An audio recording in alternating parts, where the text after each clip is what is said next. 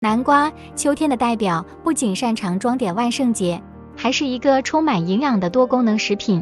然而，南瓜的价值不仅仅体现在其果肉、全株的食用方式以及相应的营养价值，同样值得探究。在今天的影片中，我们将深入探讨南瓜的各个部分以及其营养价值，并了解它对人体的各种益处。南瓜的全株食用，南瓜的独特之处在于它是一种全株可食用的植物。这意味着不仅仅是南瓜的果肉，其籽和叶子也是有价值的食品。让我们一一来看看各个部分的营养价值和功效。一、南瓜的果肉是最常见的部分，我们通常在秋天制作南瓜派和南瓜汤时使用。这部分的营养价值非常丰富。南瓜果肉含有大量维生素 A， 这对眼睛和皮肤健康至关重要。此外，它还含有维生素 C、维生素 E、维生素 B6 和维生素 K， 对免疫系统、心脏和血液凝固起着重要作用。南瓜果肉还富含膳食纤维，有助于促进肠道健康，降低胆固醇，并提供长时间的饱腹感，对于管理体重非常有帮助。二、南瓜子通常被人们忽视，但它们是健康的小宝石，充满惊人的营养价值。南瓜子富含健康的脂肪和蛋白质，是素食者的良好来源，同时有助于维护心脏健康和提供能量。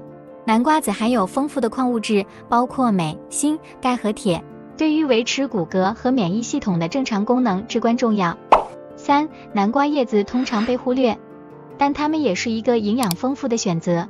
南瓜叶子富含维生素 A、维生素 C、维生素 K、钙、铁和膳食纤维，这些营养素对于促进免疫系统、维护骨骼健康以及支持正常的凝血功能非常重要。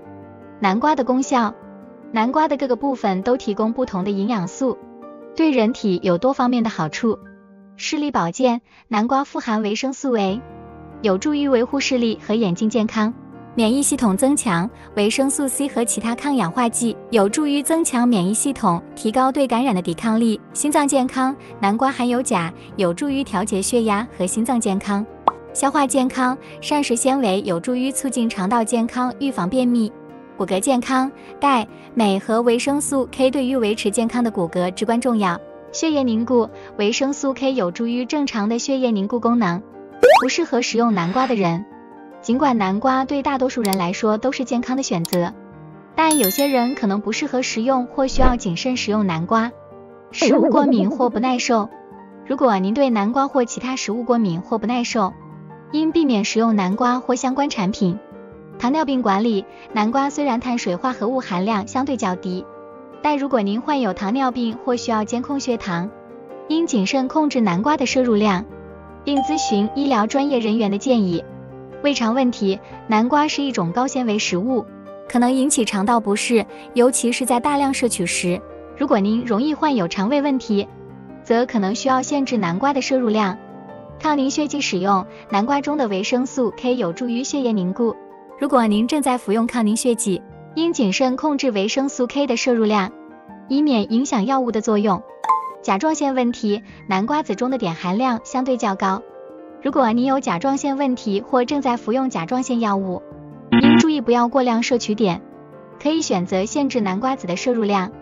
南瓜是一个营养丰富且多功能的食品，对人体健康有多种好处。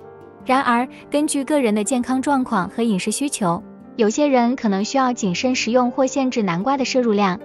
如果您有疑虑或特殊健康状况，请咨询医生或营养师的建议，以确保南瓜在您的饮食计划中是安全和适宜的。无论如何，南瓜仍然是一个美味和营养的选择，可以为您的饮食增添多样性和健康益处。感谢各位观众的收看，请别忘了按赞和订阅我们的频道，以获得更多有关健康的资讯。